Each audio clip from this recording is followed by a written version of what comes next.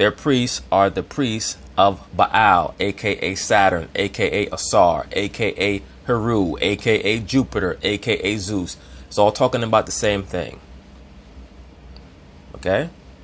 That's where we get the name Vulcan from. Priest of Baal, or Volcan. In the other language, it became Vulcan, right? Vulcan is the god of fire. You're always going to see all these themes interrelated. Fire is a microcosm of the sun. They worship the sun. The sun was also likened unto the serpent because it was an enlightener. In ancient Rome, they had something called the Epidaurian serpent. E is in Edward, P is in Peter, I, D is in David, A-U-R-I-A-N. Like for you brothers, when you read Revelation 12, it tells you about the great red dragon. That term red and great red dragon is meant to denote fire, because the word for red there is pyro. Like when you say that somebody is a pyromaniac or like a pyrotechnic, that's an allusion to fire. So when it says the great red dragon in Revelation 12:3, it's talking about all the way from the ancient world that was carried through to ancient Rome, because ancient Rome got their culture all the way from ancient Babylon. It was basically the same culture. A lot of their law code, Roman law, came from Babylonian law. Okay? So that's why when you read down in Revelation 12, it tells you that the serpent was trying to eat the man child. That was in reference to what? Child sacrifice. Right? Not only that the serpent was trying to devour Christ before he could fulfill his destiny, but on a secondary level, it was in reference to the practices of child sacrifice that were associated with venerating the quote-unquote divine serpent, aka Tammuz, or like in ancient Sumer, he was known as Ningizida, I believe his name was. Ninghizidda. Okay, so it's all connected, it's all correlated. But you have a light bringer on the left hand side, also known as Bacchus or Heru or Adonis, and you have on the right hand side, that being Christ. And Christ alludes to it, the scriptures allude to it over and over again, where Christ destroys any attempts that might be made to associate him with Osiris or Heru. So that's how you know when these Kemet dudes talk about how Christ is really Osiris, they have no idea what they're talking about. That's why Christ said what he said. He said, I'm not the God of the dead, I'm the God of the living. Like, for example, in Mark 12:26 or 27, where Christ states about the Most High that he is not the God of the dead, he's the God of the living. Who's that in reference to? That's in reference to Osiris, because Osiris was known as what? The God of the dead. So he's creating that differentiation. When you go to Revelation, the 3rd chapter, I believe somewhere around 5 or 6, maybe 7, where Christ is speaking to the church at Philadelphia through the angel, and he states that he hath the key of David, and that he can open and no man can shutteth, and he shutteth and no man openeth. That was a condemnation of the Roman god Janus, because Janus and Sybil, the so-called father god and the mother goddess, because they were known as the openers and the shutters, or Petulchius and Clusius. I covered this, or I touched on this in volume 1. So all throughout the scriptures, my point is that Christ goes out of his way to make sure that there is no correlation made between himself and these false gods. But you have to understand the Bible through a historical lens or through a historical context to grasp that. If you don't understand the historical context of what many of the statements were that were made by the apostles of Christ and why they made them, you're not going to get the full impact. Like in 2 Thessalonians, where Paul states about the man of sin. Who is he referencing? He's talking about Pan. He's talking about Attis. He said that man of sin be revealed. That name Attis, which is just the Phrygian version of Adonis or Tammuz, spelled Attis, it literally means man of sin. And Attis, by the way, Attis is one of the main gods that's worshipped. Remember, his mother is Cybele, Cybele. And as I've already stated, she was the goddess of knowledge. She's also the goddess of the key. And Attis, he was castrated in honor of his mother. That's another thing. The so-called Catholic priesthood, the reason why they're made to be celibate is because they have to follow the rituals that are stipulated by the mother goddess. The mother goddess demands that her priests and priestesses be celibate. That's why nuns and monks and priests are not allowed to engage in sexual activity. That's according to the dictates of the mother goddess. So the mother goddess Cybele, Cybele, she had her son Attis, Attis, castrated. And the priesthood of Attis were known as the Galli, Galli. And they were all castrated men who cross-dressed. This is why in this society they push and they venerate cross-dressers and also transgenders, because they view divinity in the androgynous entity, meaning the entity that has both male and female parts. Okay? The priesthood of the Catholic Church, all they are a watered-down version of the Galli, Galli. You can look them up yourself. As a matter of fact, you brothers should be looking up everything that I'm saying. On McCarrick by the previous Pope Benedict, removing him from official church duties. I would describe it as an earthquake for the church. Monsignor Anthony Figueiredo. What is Archbishop Vigano's reputation? I know him personally. I know him as a man. I bet you do know him personally. I bet you do. As a man of great integrity, honest to the core. He's worked for 3 different popes and sent to a Vatican position, a diplomatic position as big as the United States, which means he's a trusted man.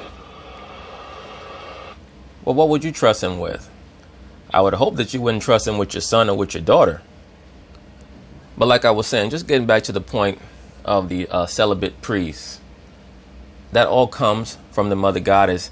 And that was the genesis of the premonition that Paul made, or really the admonition that he made in 1 Timothy, the 4th chapter and the 3rd verse, where he talked about the priests who would not be allowed to marry.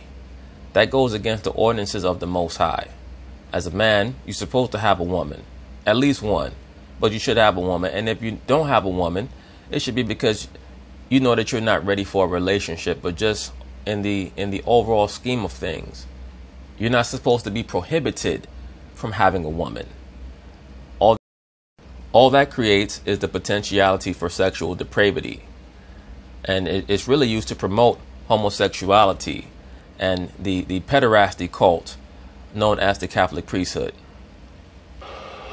CBS News has spoken with Vigano to confirm that he stands by those statements. Meanwhile, 2 prominent U.S. cardinals have disputed some of Vigano's claims, and a man reportedly who worked with Vigano has said they are accurate. 2 U.S. bishops have called for an investigation.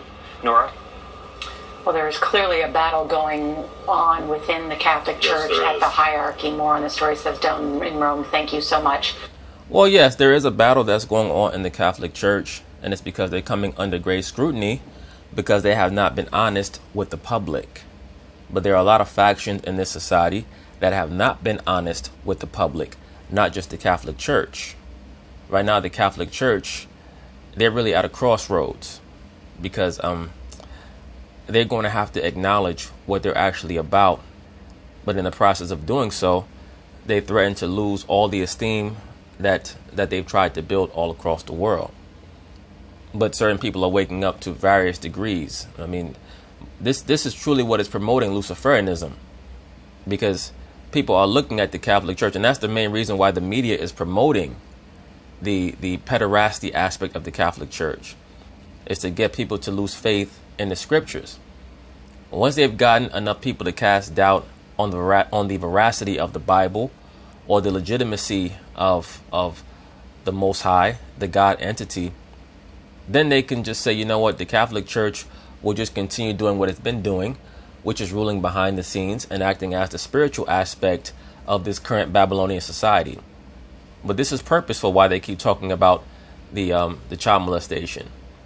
They don't want people to look at the Catholic Church as a construct of righteousness, because they know that by osmosis, you're going to start to doubt the importance of the Bible, because people associate the Bible with the church system. Okay, so now this is going to be another segment on the quote-unquote Catholic Church molestation issue. All right, now to this story we've been following. The Attorney General of Missouri is defending a new investigation of sex abuse within the Catholic Church, even though he'll have to rely on the cooperation of church leaders. Missouri is the first state to announce an investigation into clergy abuse since Pennsylvania. Now, brothers, did you see that? These photos are crafted and composed in a way to show you what the quote-unquote Catholic Church is actually about. Let me rewind it back just a little bit. Pennsylvania. Sex abuse within the Catholic Church, even though he'll have to rely on the cooperation of church leaders. Missouri is the first state. You see that? As I stated in the earlier part of this video, and as I've been stating every time that I speak on this topic, especially in reference to the Catholic Church, the Catholic Church is an offshoot of the Babylonian mystery school system. So that means that there's always going to be a correlation between fire worship, sun worship, and serpent worship. You understand? The cross is not for Christ, it's for Tammuz. Tammuz was a sun god figure. He was not just a serpent god figure. He wasn't just a vegetation or a revitalization figure. He was also associated with the sun by osmosis. That's why you see they frame the rosary or the thought director, direct your thoughts to Tammuz, and they have the sunlight directly behind the quote-unquote rosary. To announce an investigation into clergy abuse since Pennsylvania released a scathing grand jury report last month. That report identified more than 300 abusive priests and more than 1,000 child victims over 7 decades. Look at this. 300 plus abusive priests. There's no way that you're going to tell me that this is not institutionalized behavior and that they're not being trained in certain ideologies of the Babylonian mystery school system behind the scenes. That has to be the case. And pay attention even to the font. As I told you, brothers, earlier, that color scheme of black, white, and red, that's for the Black Mass. That's for the veneration of Pan. And you'll see the print here is in what? Black and red. The background is in white. Nikki Batiste is here with the new push for investigations. Nikki, good morning. Good morning. Top prosecutors in multiple states tell CBS News they're reviewing the Pennsylvania report and considering options for their own investigations. But different states have different laws over how far they can go. We visited Missouri, where some victims' advocates worry a new investigation won't have the teeth needed to get to the truth. I'm grateful for the opportunity to tell my story. They're meeting for the first time, but for decades, Michael Sandridge and Joe Eldridge shared a painful connection. For the two of you at your lowest point, what did that look like? It looked like a rope around my neck and me sitting on the windowsill, ready to jump. I'd be driving in a car and think if I hit the bridge and I get killed that way, then I don't have to think about anything. Sandridge says he couldn't think about the abuse he endured in the early 1970s, starting at the age of 10, when he says a priest molested him. I'm crying the whole time. And he goes, "Why are you crying?" And I couldn't even answer. And he goes, "You have to stop that. Nothing happened. This isn't anything wrong. This is how special friends react." So, brothers, did you hear that? According to the testimony of the molestation victim, he stated that when he started to cry and show grief, the priest tried to assuage a lot of his fears and his concerns by telling him, this is how friends react. That is a pederasty technique. That was the rapport that he was trying to develop with that young boy as a catamite, meaning a male sex slave. They also believed that they gained the energy from the small boy when they engage in copulation with the little boy, because there is an exchange spiritually. Every time that you have sex with anyone, there's an exchange spiritually that you have. Okay? And this is why I focus on these things. I've stated this previously. That concept of the quote-unquote goat god, or the god of lust, it comes from ancient Kemet, where he was known as Khnum, the creator god. Okay? Khnum. And he's recognized as the Ba, B-A, i.e. the soul of Asar. Okay? So whenever you see these people praying to the Baphomet or to the goat god image, that's meant to be an allusion to the soul of Asar. Like, for example, in the film The Fallen, Denzel Washington is combating against the demon Azazel. The name Azazel literally means the goat god. Okay? So Azazel was jumping inside of the bodies of other people in the film and committing murders. And Denzel had to track him down to stop the murders. Well, in the ancient world, the goat god was also known as a god of fertility. Why is that? Because goats are known for, their quote-unquote lustiness, or their eagerness to engage not only in combat with other male goats, but also with intercourse with female goats. And that's where we get the concept of the goat of Mendes from. Mendes was a city in ancient Kemet where the women would ritualistically have sex with an actual goat to show adoration for Asar. Once again, do not take my word for it. Please look it up. That concept of the goat god was transferred over to Greece, where he became known as Pan. Please understand something. Pan was known as the god of intercourse as well, with little boys and with animals, particularly under the pseudonym of Inus, I-N-U-U-S, where Pan was known as the god of bestiality. So that's why in Hollywood, you'll see that many of these people, they're really trying to get the masses to accept the notion that it's okay, not just to be a homosexual, but to be a pansexual, meaning you have sex with everyone or everything, including children and animals. Like when the entertainer Janelle Monáe came out and said that she's a pansexual, that does not mean just men and women. That means children, that means animals, that means objects, whatever. She does whatever she feels like doing.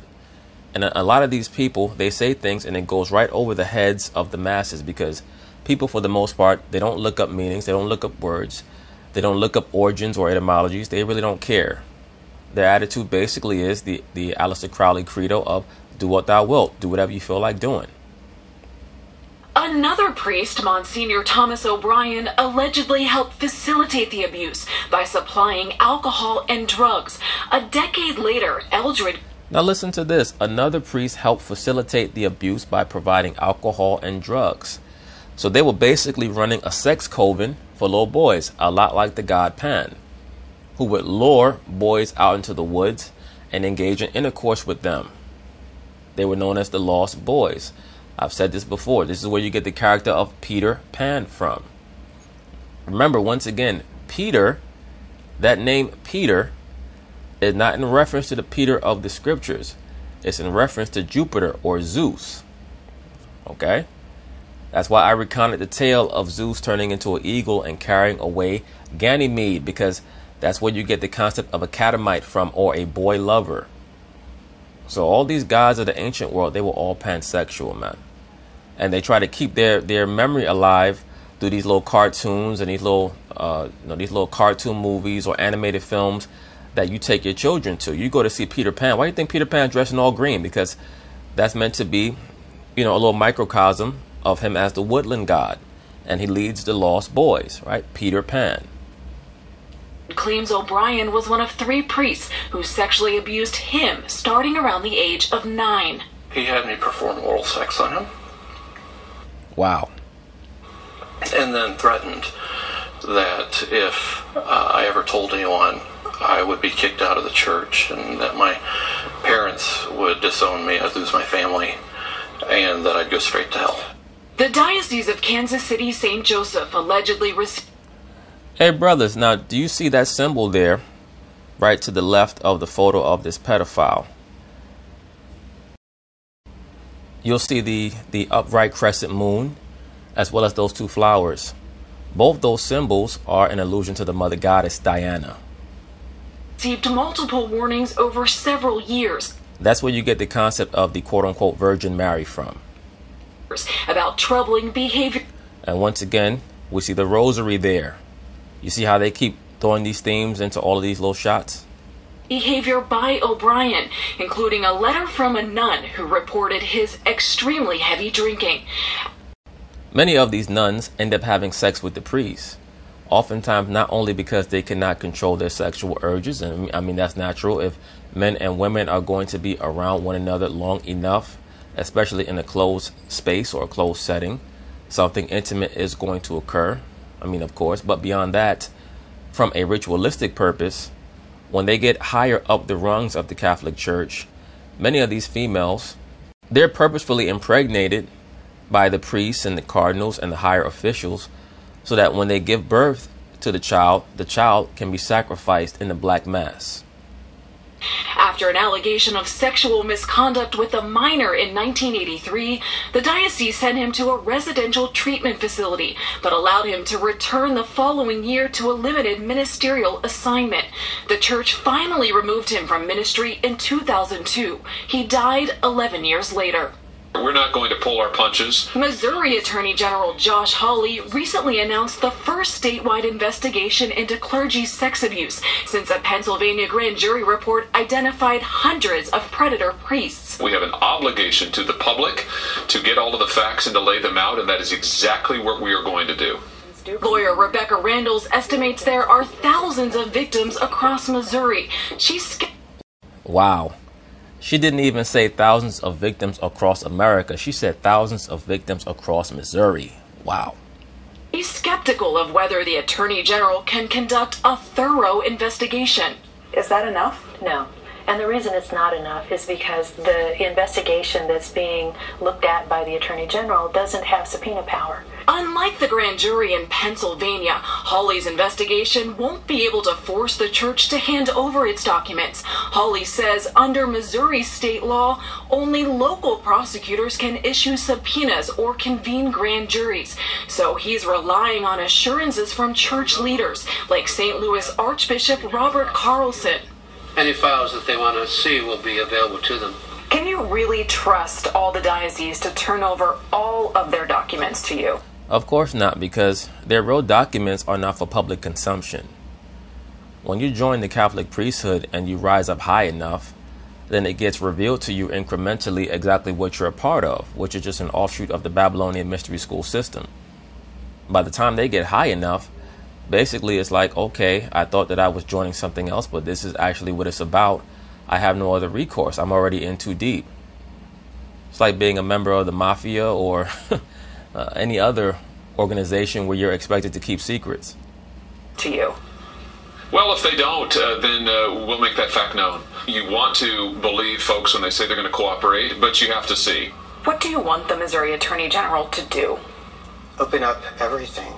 Michael Sandridge and Joe Eldred. And let me say this very quickly. These two people right here, they can never be in a productive relationship with a woman and raise children and things of that nature. I'm sure that certain people may disagree with that or get upset by what I'm saying, but it's very obvious that both of these individuals are broken and they need extreme psychiatric intervention, and most likely will need it for the rest of their lives.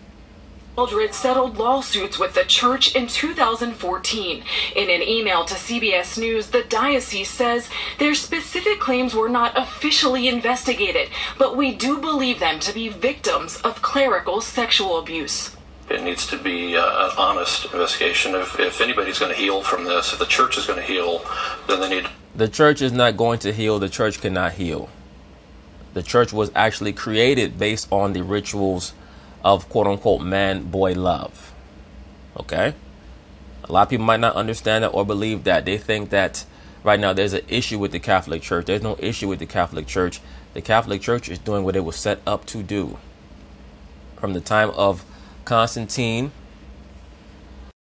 all the way to now, the various aspects of the Kemetic Babylonian mystery school system have incrementally reared its head more and more and more and more. That's why the scriptures tell you about the deadly wound that was healed. They need to rip that Band-Aid off and open it up, clean that wound out for all to see. It'll be ugly. It's going to be nasty, but it needs to happen. The Kansas City bishop has said he's happy to cooperate with the Attorney General's investigation. The diocese notes that today any priest would be immediately removed at the first credible allegation. And we actually called all 50 states, talked to all the Attorney General's offices, Many of them have called the Pennsylvania Attorney General saying, how do we do this? How do we open an investigation? Because many of those states had priests from the Pennsylvania report pass through at one time. So widespread and so sickening. The more you hear, the worse it gets. Yeah, so this is going on. We're going to hear more. This will continue. We'll be talking to you again soon. Nikki, thanks. Well, it is very widespread. It's beyond unfortunate, but it's very, very similar to any other type of infestation that's so severe that obviously nothing really can be reclaimed or saved. The whole thing has to be destroyed. But the Catholic Church will not be destroyed until this kingdom comes to an end, because behind the scenes, the Catholic Church is running the vast majority of processes that are occurring all across the earth. As a matter of fact, many of these top bigwigs in media are Jesuits, and the Jesuits are basically just the CIA for the Vatican Church. The Jesuits hold many, many secrets that oftentimes don't get revealed. Okay, so now this is going to be the third and last segment that I'm going to use for this video here. So let's see what they have to say. Well, new hotline to report church sex abuse in New Jersey has been lighting up as alleged victims continue to speak out. And as CBS 2's Lisa Rosner discovered, so many calls are coming in that some people can't get through. All I wanted to do was not be raped again. Damn. Oof. You got to give me a little warning before you say some stuff like that, man. I mean, shit. Hopefully, this person here is getting the psychiatric support that he needs. Because it just goes to show you how heinous what many of the things that are occurring in the Catholic Church are. Fred Marigliano says it took him more than 50 years to speak out about being abused by his priest when he was 11 years old. The sobering story told to a crowd including William Cardinal Tobin at Newark's Cathedral Basilica of the Sacred Heart. Yeah, and I don't trust any of those so-called priests or so-called cardinals. I don't trust not one of them. Now it can be documented legally through a hotline created by New Jersey's Attorney General, which has been inundated with calls. It rang, maybe like 10 times, and then it hung up, and a message came on saying that, we're unable to take your call. I kept my secret for 20 years, and it ate me up inside. Be able to now call up the hotline, leave your name, leave your information, and let go of that secret, because then you could start healing. The New Jersey Attorney General won't discuss the number of calls, but confirms the volume is so high, he's had to add additional staff to man the line. Once again, brothers, a lot of these reports that we see pertaining to the ritualistic and incessant molestation, adulteration of these children, it explains a lot as to why so many people today are declaring themselves atheists or non-believers or doubtful, agnostic, things of that nature. And this is why the mainstream media is pushing this story so hard. Not that it does not deserve to be pushed. Actually, beyond deserving to be pushed, this should be one of the top stories. But the reason why the mainstream media is pushing it is because indirectly they know that the church is associated with the Bible. So now when people start to doubt the church and to look at the church as a bastion of hypocrisy, that's how they're going to look at the Bible. That's how they're going to associate it. So the media does not really care if the church cleans up its act. They're more concerned with utilizing this situation to get people to doubt the significance of the scriptures, because the scriptures are associated with the Catholic Church. Once that's done, the Catholic Church can go right back to business, because the big business of the Catholic Church is not in assisting people in getting to understand the Most High anyway. The big business of the Catholic Church is acting as a worldwide influencer on how to enter through the doorway on the left-hand side to the spirit world. That's it. And that's who the Pope is. All right. That's who Pan is. Like, I had some woman trying to argue with me about Pan. She said Pan is a good deity. He's a woodland deity. Why is that? Because in many of these modern day, these little Wiccan meetings that a lot of these women like to go to, they water down these various gods. They tell you that Pan was a god of love, and he was a god of love. He was a god of man-boy love. Just like Bacchus. Bacchus was a god of love as well. Or in the British Isles, he was known as Cernunnos, the stag god. Right? That's also an allusion to him being the god of lust. The god of lust. When I say lust, I mean not just sleeping with people of the opposite sex. sleeping with the same sex, sleeping with animals and all that. All right. So when you get an understanding of a lot of these various incarnations of the same entity, then we get a greater understanding of why things are happening, how they're happening. Another version of the stag god was Shiva. Shiva was also known as the god of animals and of nature, so on and so forth. The name Shiva means the shining one, right? Shiva, the shining one. I believe that when you go into the Aramaic, the term Shiv means to shine, right? Or Shiva, the shining one, which is the same name as Kronos, right? The name Kronos doesn't just mean the horned god or the horned one, it also means the shining one. Okay? So basically all these cultures venerated the same entities. It's just that when the languages were confused, they all took their own understanding to their own people. Last month, a Pennsylvania grand jury report accused the Catholic Church of hiding the abuse of more than 1,000 children over 7 decades. New Jersey attorney Greg Gianforcaro believes victims in the Garden State will surpass that number due to 1950s legislation that exempted the church from civil litigation. New Jersey was a safe haven for pedophile priests. Survivors say the state's statute of limitations has put a deadline on reporting abuse. We asked Cardinal Tobin, do you support eliminating it? Yes, I do believe that there's something unique about this crime. Yeah, I'm sure that you would. I'm sure that you would agree with that. You just hoping they don't check your file, because you look like you look like you got something on your laptop too. To be quite frank with you. You need to check this man's laptop. That people often don't realize what happened to them until they are adults. The Attorney General says the calls will be used to present evidence to a state grand jury. In Newark, New Jersey, Lisa Rosner, CBS 2 News. But anyway, that's basically it on that, brothers. But I mean, by now, anybody who's researched the Catholic Church, you should know that it has nothing to do with the Bible whatsoever. As I started out the video by stating, all the Catholic Church is a tentacle of the Babylonian mystery school system. Even the so-called communion that you take, that wafer is really just the same wafer or the same quote-unquote cake that the women of Israel were preparing for the mother goddess in Jeremiah the 44th chapter, around the 17th, 19th verse, somewhere around there. Okay? That communion has nothing to do with Christ and the disciples. They were at the Passover. So that communion that you take when you go to the Catholic Church, that's for the mother goddess. That's why it's inscribed, I believe, with IHS, which stands for Isis, Heru, and Seb. The Catholic Church and the entire so-called Christian church system is based on the veneration of Heru.